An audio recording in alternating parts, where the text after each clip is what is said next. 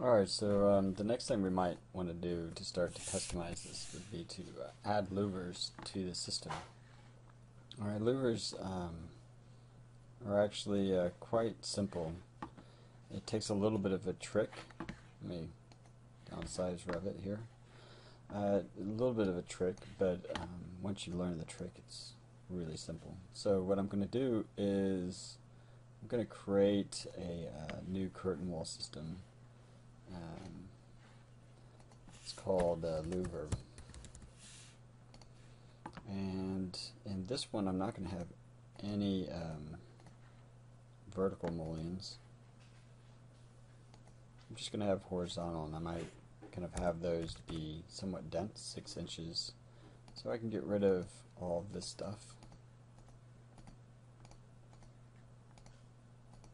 And then I'm going to keep this, well actually I'll go with this 1.5 by 2.5 inch, but I probably will go and adjust that to be a better kind of louver size.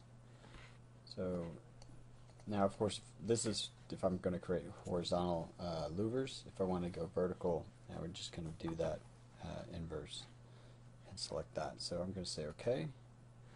Alright, nothing really changed because I haven't really assigned those to anything. But the next step would be to go to your level that you're going to apply these, and I'm going to build a wall that's using the curtain wall louver. And so it seems a little strange, but what I'm basically going to do is build a wall on top of a wall. So I'm just going to click here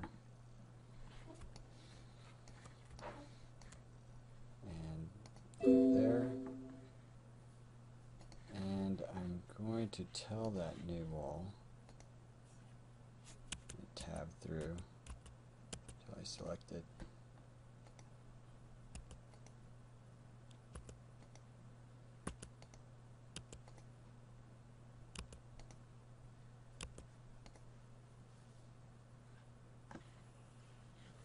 I probably need to go to 3D view to make sure I'm going to get the right one. Okay, so here's that new wall, and you can see it's really dense. So now I just need to kind of tell it where I want this. So it's on level 1. I'm going to just start these louvers maybe about just above eye height, so 7 feet, and then I'm going to constrain them to only go up to I really should probably give myself have another elevation mark.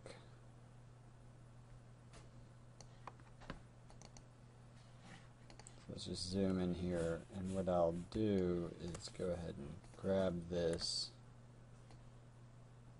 and at 20 feet this will be top of curtain wall, even though I know that I'm actually shooting it all the way to the roof.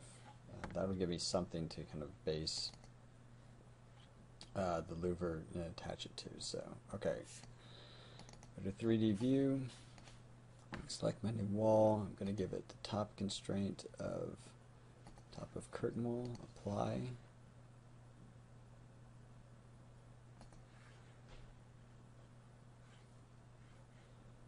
Base offset, I'm going to put that at 7 feet.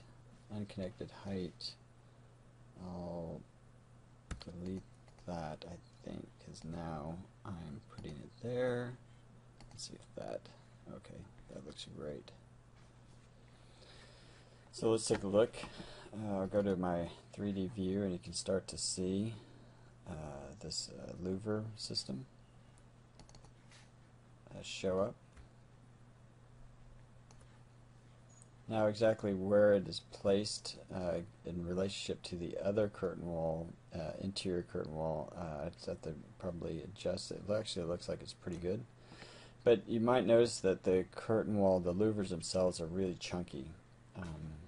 Bad design, right? So this is where I'm going to again go into those families I'm in the family part of the browser, and I'm going to find the curtain, not curtain panels, but the curtain mullions. And I'm probably just going to grab one of these rectilinear mullions and I'll adjust it. So let's just take this 1.5, or actually this 2.5 by 5 inch. I'm going to duplicate it. I'll call this out as a louver, and I'll go in and adjust this. So 5 inches is its thickness.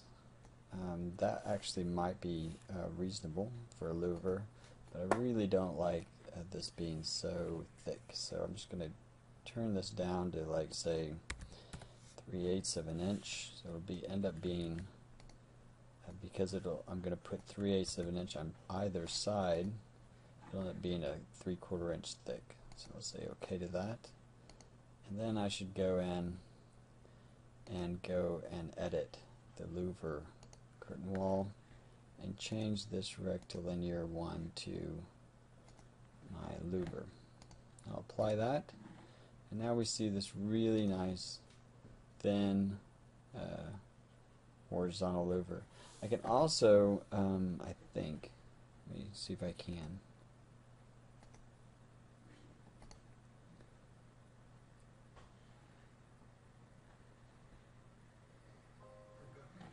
I was going to look to see if I couldn't change the angle.